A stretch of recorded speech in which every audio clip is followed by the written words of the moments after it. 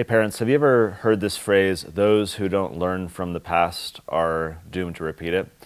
Well, the problem is all these social studies books that we're using in schools today are doing a horrible job at teaching kids to learn from the past. They're simply teaching kids to learn about the past, and that's a big difference. I'm going to show you what I mean by going through this book today. This is United States History by, I guess, the History Channel by Holt McDougall, big textbook publisher. This is a thick book talking about American history, and I want to go through it and share just 3 examples to illustrate what I mean, to show you that these books are not teaching kids to learn from the past. Now, as I do that, I don't just want to harp on the problem, I want to talk about a solution. A new book that can teach your kids to learn from the past, to learn those inspiring ideas of American history, and more importantly, not just to learn about what happened, but how it matters to their lives today. So I'm going to show 3 examples from this book, and I'm going to show how we at the Tuttle Twins team have corrected those and solved for those problems in our brand new book. So, first one I want to share. This one boggles my mind because as we're reading through this, I've got lots of notes here, trying to understand over the past 2.5 years that we were working on this history book, what are the existing history books on the market getting wrong? What are they getting right? And books like this are fantastic if you're trying to learn superficial factoids, like if you want to impress people at a party or win Jeopardy or who knows what.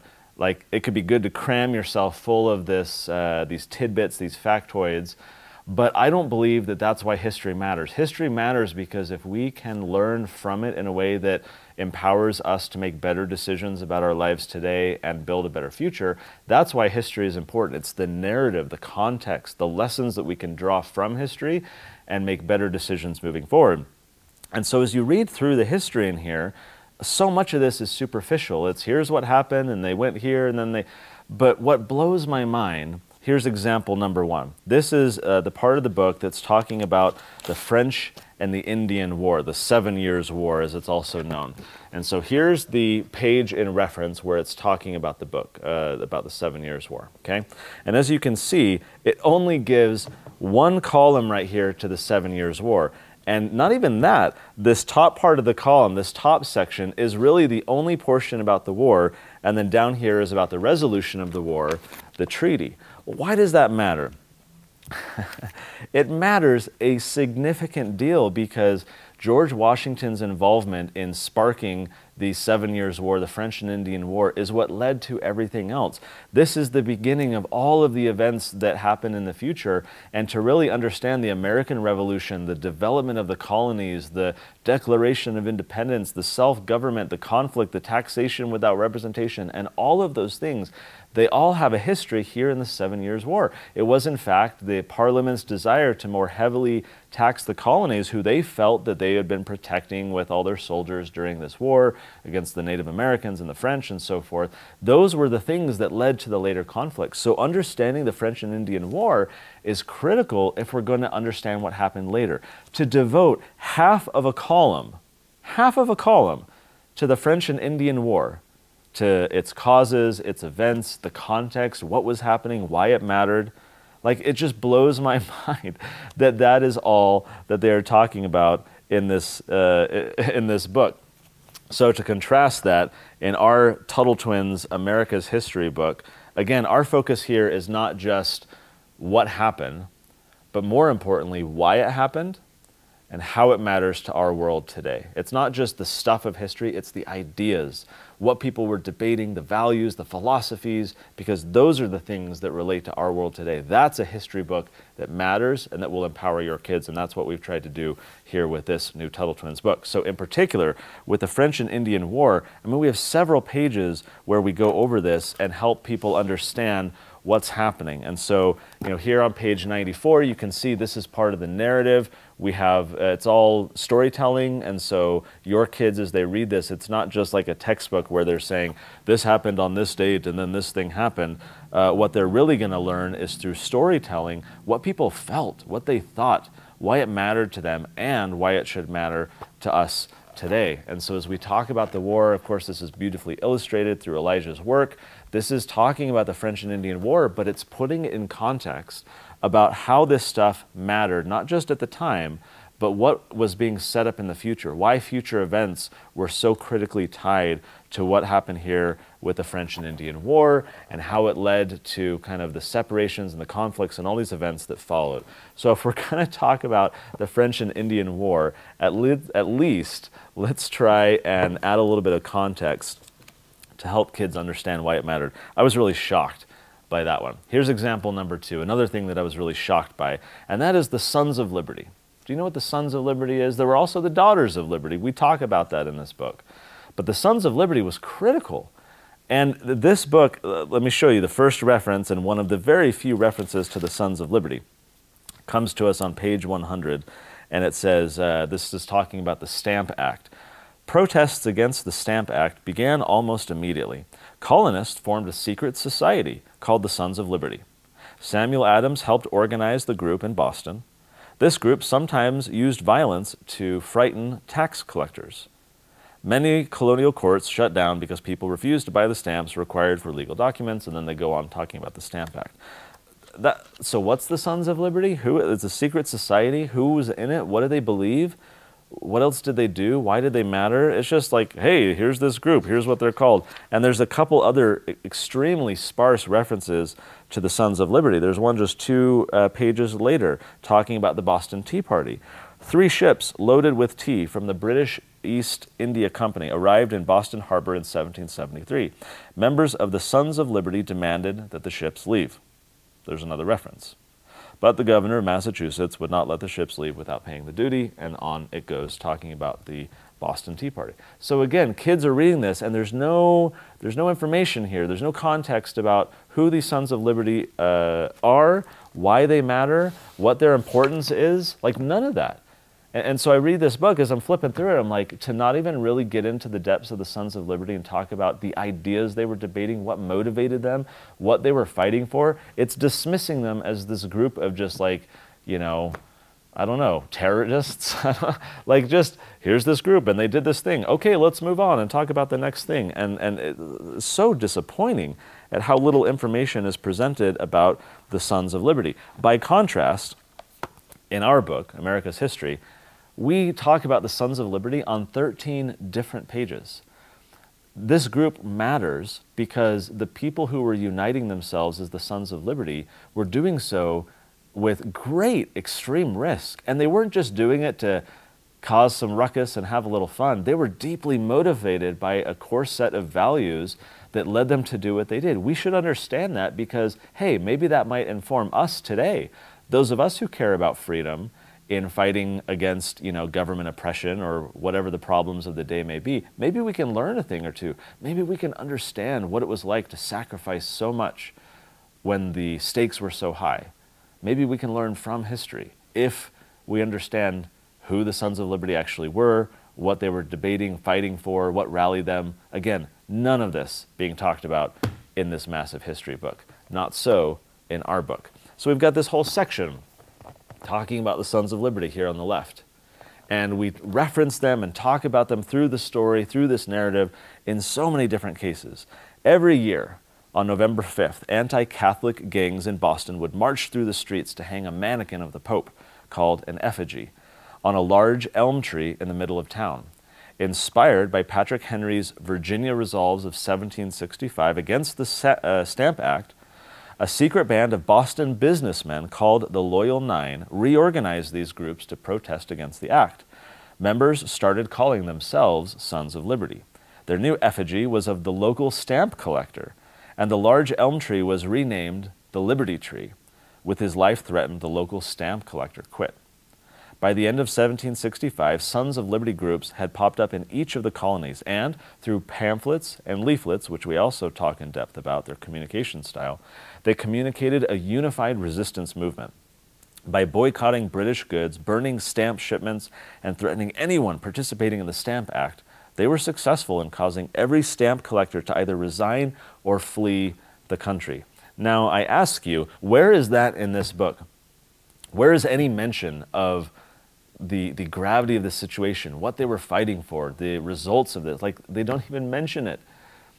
So one of the big value adds in this book in particular, before I get to the third and final example from the textbook, is we're not just talking about what happened, but we're also, again, talking about why it matters today, right? And so at the end of every chapter, for example, here's the end of the chapter that I was just reading from. We have a section with a thought from either Elijah or myself, where we kind of summarize some of the events that happened in the chapter, again, focused on the ideas. And then we have this whole section where we say, let's talk about it. This section is designed specifically to say, the ideas that you read about, let's now talk about what it means for us today. That is the power of this book, is these end of chapter discussions where we're talking about the ideas, really summarizing them, and we're talking about what they mean today. So I'm going to read just a very brief portion of this thought from Elijah at the end of the chapter, because it's going to show you the power of this book when we're talking about something like the Sons of Liberty. Here we go. In this chapter, there were two strategies the colonists used to attempt to make change.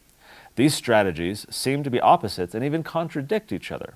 The Tuttles, our characters, agreed that you can't change someone's mind with violence. Yet the Sons of Liberty certainly persuaded the tax collectors to change their minds about enforcing the Stamp Act, and they accomplished that with violence and threats. Yikes.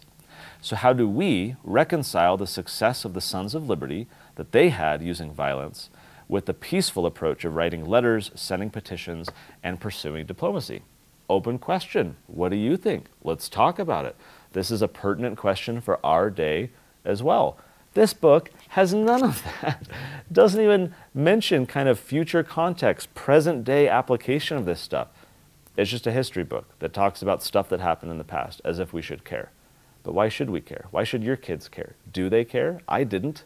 I didn't like memorizing all these factoids and things, and yet that's what we're doing with kids today. All right, third and final example. This one, this whole chapter, dedicated, chapter 4, to the American Revolution. Okay? You would think that in a chapter all about the American Revolution, we would start to get it into the ideas, what people were feeling, the debates they were having, the tension between opposing sides. No, none of that is present in this book. At best, this book is talking about some of the events that triggered the Declaration, but not the ideas, not the values. There's no synthesis, there's no why. None of that is put together at all. It's just, here's these things that happened, one thing led to the next. And think of it, right? When I was a young kid being forced to read from history books like this, I would always just wonder, who cares? Why does this matter? It's just this, it's like reading a journal of sorts. It's like, this happened, then this happened, then this happened, then this happened. And I never understood as a kid, why does any of this matter to me today? And no one could ever answer that question for me, because no one taught me history the right way. That's why we've done the new book that we have. So there's about 4 pages in this book dedicated to talking about the causes of the revolution. But again, it's more just this event triggered this and this event triggered that. There's no discussion, debate, philosophy, values, ideas. None of this is present. It's just talking about these things happened, and then we went from the one thing to the next, and this battle happened, and these people marched here. That's not why the revolution happened. John Adams has this amazing quote where he basically says that the real American Revolution happened in the 15 years before the first shot ever being fired at Lexington and Concord. We always think of the revolution starting with the shot heard around the world, right? And all the battles that followed. Not so, he's saying. What he's really pointing out is that it was an intellectual revolution. It was a revolution of ideas. It was people learning about these values of freedom and what it meant for them, and they would start to fight for those ideas.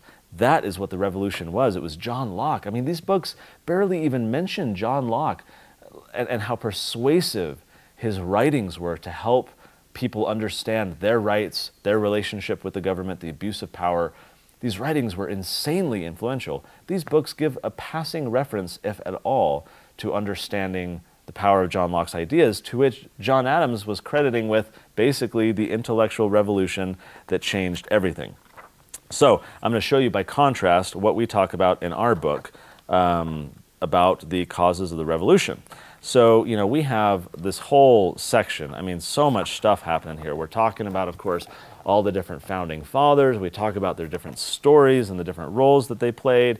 We talk about the timeline and what's going on. There's just so much here. It's all a story, it's all illustrated, makes it way easier for kids to learn. Here's just a brief portion of this story. This is Emily Tuttle talking. I bet the war made people mad. The Redcoats taking over Boston and shooting at their militias was already happening. What else had changed?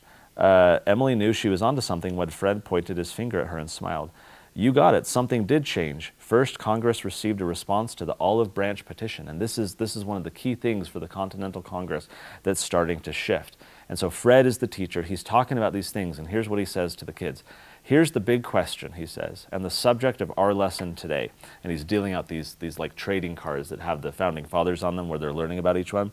How is it, Fred said, that in January of 1776, almost no one was even talking about independence, but by July of the same year, again, we're showing this little timeline here, but by July of the same year, delegates to represent their colonies in Congress would adopt the Declaration of Independence. How did so many people change their mind in only a few months? How did they go from being loyal British subjects to defiant traitors and rebel patriots? That is the question.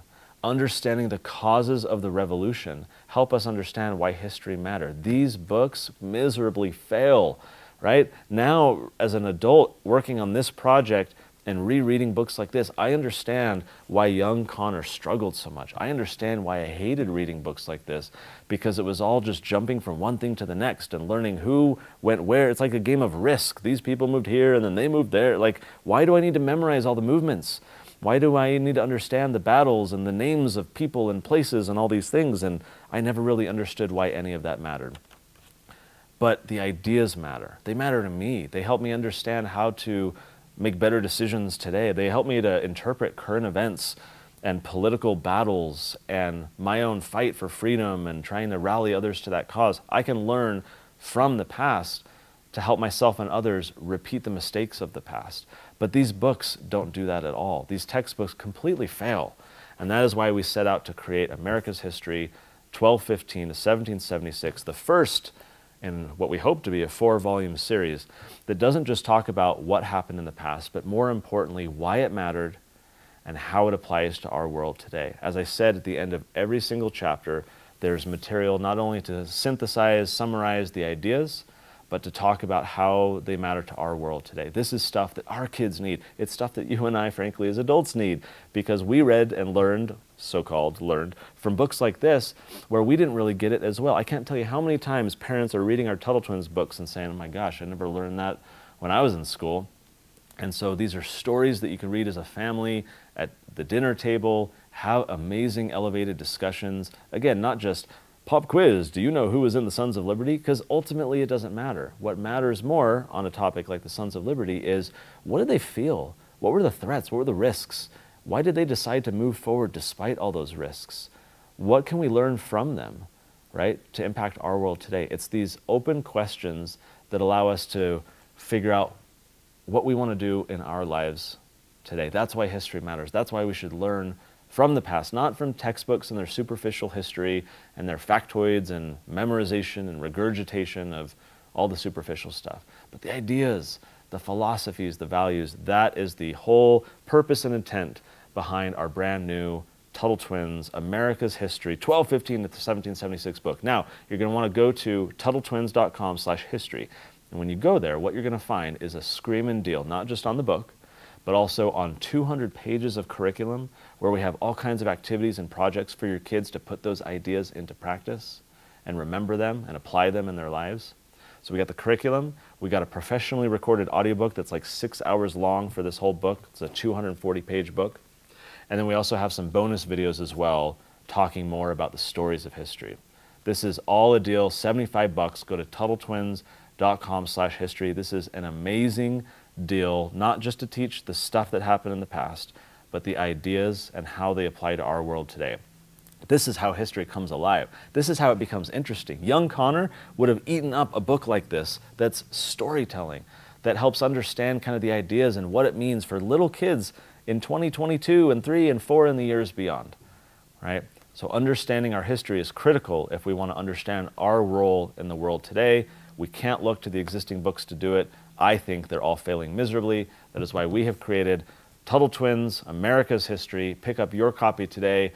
at the link in the description below or head to TuttleTwins.com/history.